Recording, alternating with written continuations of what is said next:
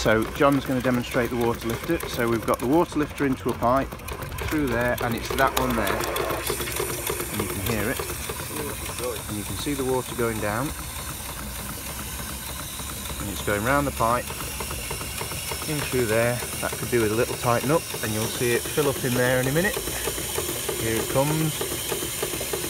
And you can see it coming up. And when it overflows, I'll go up to show you what John does to turn it off.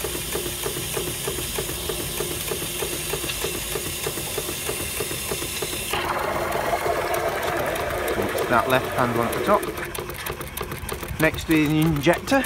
So the injector is the water valve on that side. Turn that on first, and out of the injector will start to dribble water. And then you turn the steam valve, which is the second one on, that one there.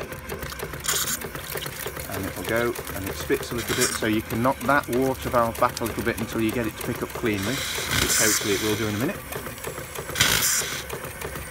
with any luck.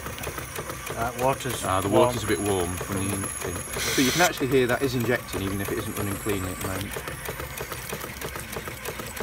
Sometimes if you get the water too warm in the bunker, which happens when you use the water lifter, because obviously there's steam going in here as well as pumping the water in, it doesn't like warm water in an injector, so it's always better to fill that with a cold water if you're going to use an injector. But that's how it works, and that will feed in all the way through into this clack here. If you wanted to turn the clack off, you can just do that, and you can see the little lines on the top here.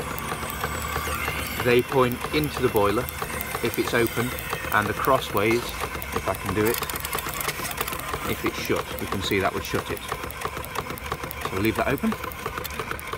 Next is the bypass pump. So that's continually working, and you can see it's this eccentric here, and it pumps that little brass pump in there, the bronze, and then this valve that John's about to operate, if you shut that, and you can probably hear that slowed the engine itself down, and now there's a ticking noise going on. That's because it's now pumping water around, and instead of it going up through here and then through that open valve back down into the tender with no resistance, it can't get through there now because that's shut, so it's forcing it down through this pipe at the back all the way along through this clack against boiler pressure, and that's why it slowed the engine down now, because it's pushing against the boiler pressure. And if John opens it, it all speeds up again and the tick goes away, because now the water's just going around this simple circuit from the bunker back down into the bunker. And this is the mechanical lubricator. You can see that it's ratcheting round, and every time it ratchets round, that little piston in there goes up and down and pumps a bung of oil. You can see the brass end of the piston coming up, and down it goes again. That's steam oil, so that's the thicker oil, which, as I said to you earlier, works at the same sort of viscosity as the other stuff, so it needs to be a thicker oil to start with, so that when it gets hot, it's still running. Yeah. The governor actually works. When it's running, you put a belt on and it drives. But it might not, yeah. But essentially when you push that, you can slightly hear that it's slowed it down. What's the belt for? So this is putting it in gear. You take out the pin, which is in neutral, then you can slide it across, and then put the pin back in again. I'm not sure which of the gears John selected there. Is that slow gear? That slow. Yes, I think so. Lower gear. Lower gear.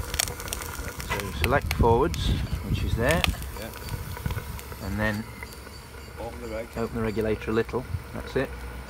And before you open it too much, it looks quite a lot there, you can just spin the flywheel around, and then you're away.